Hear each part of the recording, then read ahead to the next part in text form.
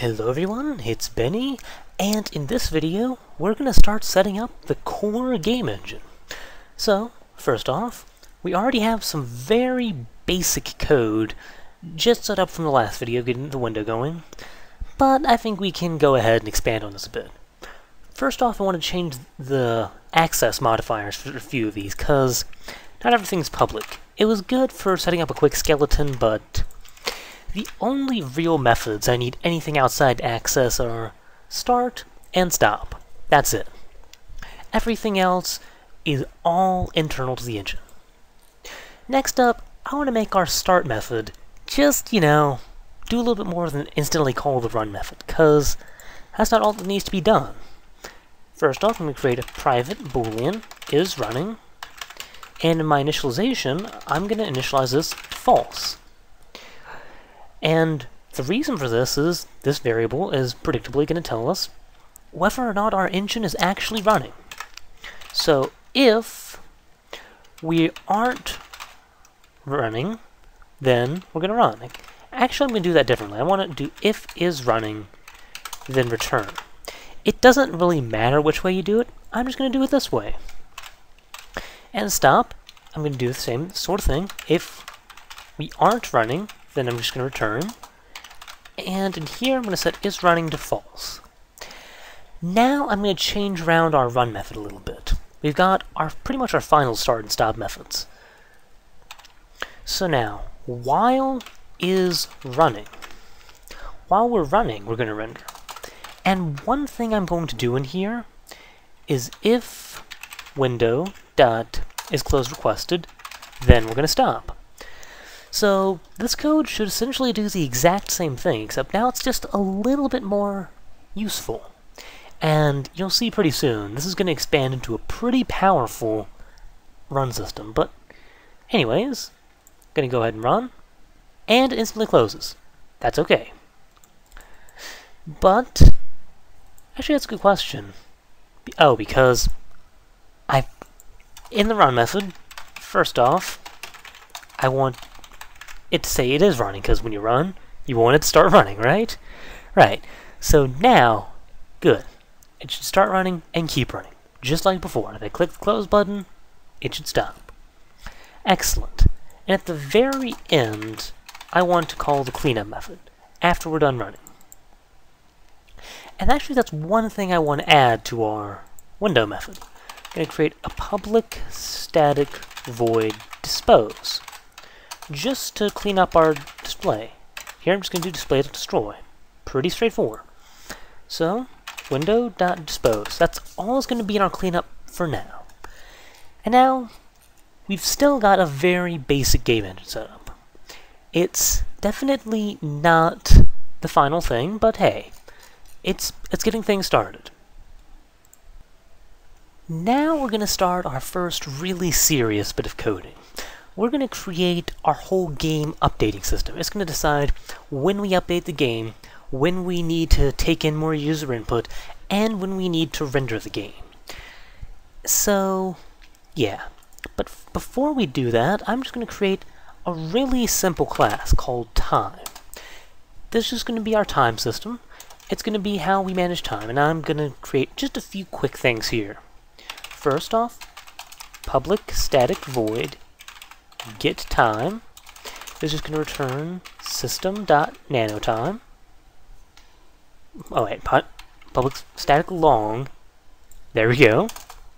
And I'm also going to have one more method, which is going to be public static long. Actually, public static double get delta. And this method is going to return the amount of time that passes between frames.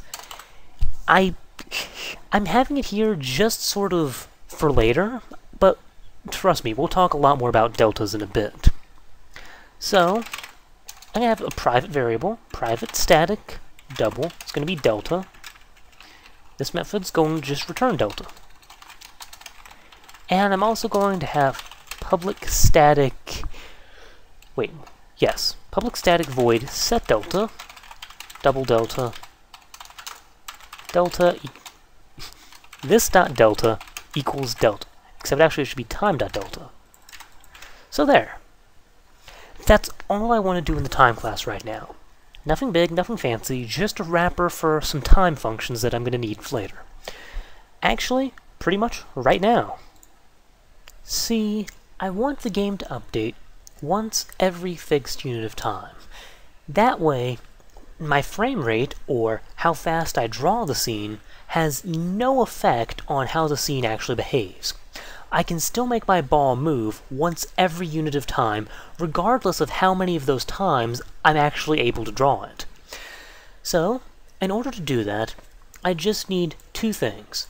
First off, I'm going to create a constant, so final double, and this is going to be how many updates I get per second.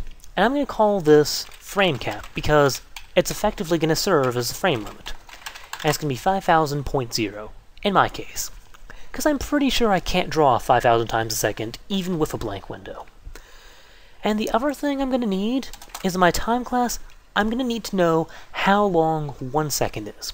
Since my time's in nanoseconds, that's going to be public static final long, I'm going to call it second, which is going to be equal to 1 billion. So 1, 1, 2, 3, 4, 5, 6, 7, 8, 9.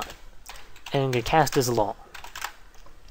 And there. That's all I'm going to need in order to actually do this. So, first thing I'm going to want to know is how long one frame takes. So the way I'm going to do this is I'm going to start off with this variable called last time, which is going to be the time that the previous frame started drawing. I'm going to initialize that to just time.getTime. And then every frame, I'm going to create a long called start time, which is going to equal time.getTime. And you can see where this is going. I'm going to create, not current time, past time, so the amount of time it took for that last frame to, work. It's going to be start time minus last time. That's going to be however long the previous frame took. And then, of course, after this, I'm going to set my last time equal to whatever the time this was, because now this frame is the quote-unquote previous frame as far as this calculation is concerned. So cool. Now after that's done, what I'm going to want to do is I'm going to create this accumulator variable called unprocessed time, which is going to start off at 0, and actually I want this to be a double, and you'll see why. And what this unprocessed time is going to be, it's just going to keep track of how much time I still need to process, so how many times I still need to update the game. So, what I'm going to do here is I'm going to say past time, unprocessed time plus equals past time. So it increases by past time, but past time is long. So I'm going to divide that by, I'm going to cast this to a double, time.second. So however long 1 second is, cast to a double. And that should get me however much time has passed in, well, represented in double form. So there we go. This is just going to keep a running total of how much time I still need to account for. So one final thing I need is, and this can be a final double if I really want to, not that it particularly matters, but actually if I'm going to do that, I'm going to put it right here. I'm going to call this frame time, the amount of time one frame takes. That's 1 over my frame cap. And yeah, I could go ahead and make that the constant, but this is a little more intuitive to work with in terms of like setting frame rates. So there you go. And now I can go ahead and create the big loop. So while unprocessed time is greater than the amount of time one frame takes, well, it's technically update time, but you get the idea. And then, for every iteration of this, unprocessed time minus equals the amount of time one frame takes. And then here, I'm going to update the game. And why not? I should go ahead and put that there. And really, that's all that needs to be done here. The only other thing is, well, right now I'm drawing every frame. That's sort of defeating the point if I'm drawing every frame. So I'm going to create this little boolean called, I'll just call it render, which I'm going to start off equals false. And here, if I'm actually update this frame, then render equals true. So if I need to render, then I render. And actually I'm going to add an else statement to this. If I don't need to render, then rather than wasting a bunch of processor time doing this loop over and over again waiting to render, I'm just going to go ahead and do thread.sleep for 1 millisecond. And yeah, go ahead and surround that with try catch because for some reason that can fail. And yeah. So there you go. This should be pretty much the entire update loop.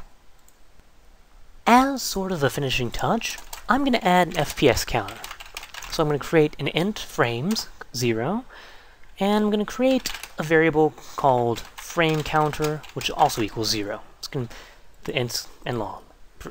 So now what I'm going to do here is every time I render, I'm going to increase the amount of frames in my frame count.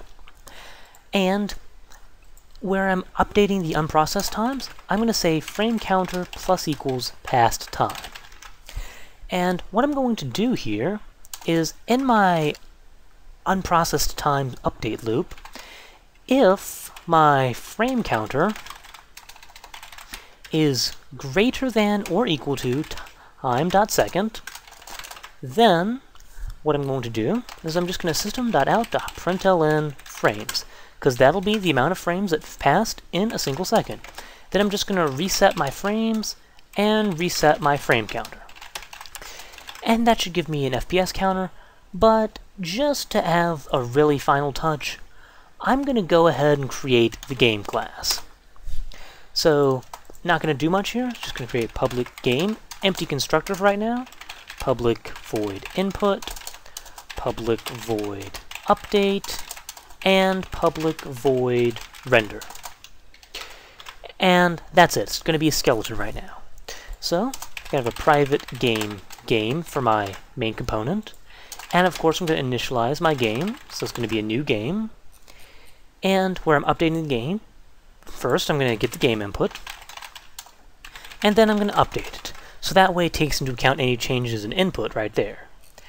And why not? In my render method I can go ahead and call game.render, even though it doesn't do anything right now.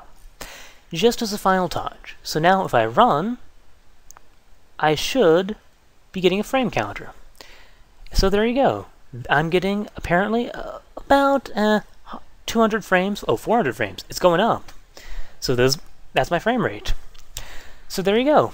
Hope you enjoyed, hope you learned, and see you next time. Oh, and one final thing. Every time you update the game, you should set the delta. It's not changing in this particular case, and it's going to be the frame time, because that's the amount of time for every one of these. It's not going to be changing in this case, but if I change this around a bit, it's just going to make life much easier to change this method around later if I need to. So with that all out of the way, thank you, hope you enjoyed, and see you next time.